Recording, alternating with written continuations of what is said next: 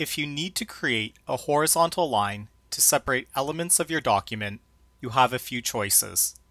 In this video, I'll demonstrate keyboard shortcuts for creating horizontal lines, using borders, and inserting lines as shapes. If you type 3 or more minus signs and press enter, Word will create a solid line that extends between the left and right margins.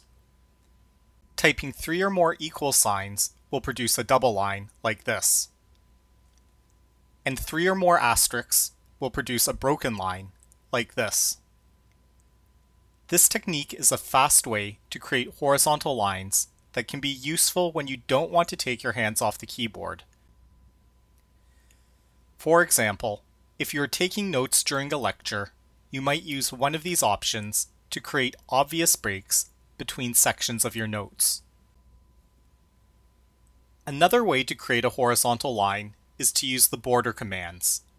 You might already be familiar with these in the context of formatting tables, but you can also apply borders in the body of an ordinary Word document. To do this, simply click on the Borders command and select the type you wish to apply.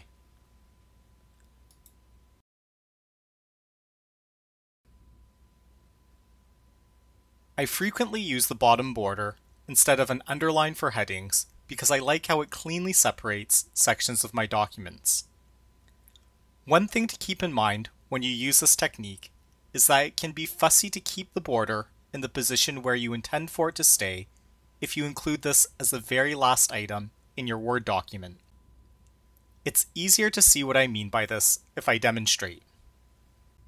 Starting from a fresh Word document, if I were to type title of my lesson and then apply the bottom border, when I press enter to move to the next line, the border will travel downward. The solution to this problem is easy. Just press enter a few times to create empty lines before you apply the border, and it will stay where you intended for it to appear. I'll start by pressing enter 3 times. 1, 2, 3, then clicking at the top of my document. I'll type title of my lesson again, and then apply the bottom border. From here, I'll press the downward arrow instead of pressing enter to move to the second line.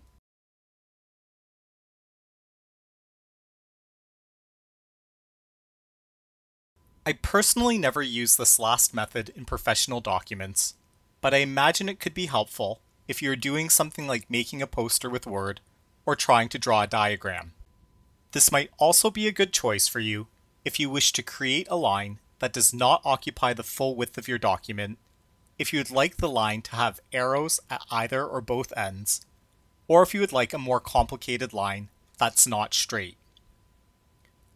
For this last method, I'll start by going to the Insert tab, Illustrations group, and Shapes command. Then I'll select any of the line styles. I'll choose the basic straight line. From here, inside of my document, I can left-click to make the line appear, grab either of the two ends, left-click again, and move my line into position. If you use this method to create a straight line and you have trouble making it perfectly horizontal, click on the line to cause the Drawing Tools Format tab to appear,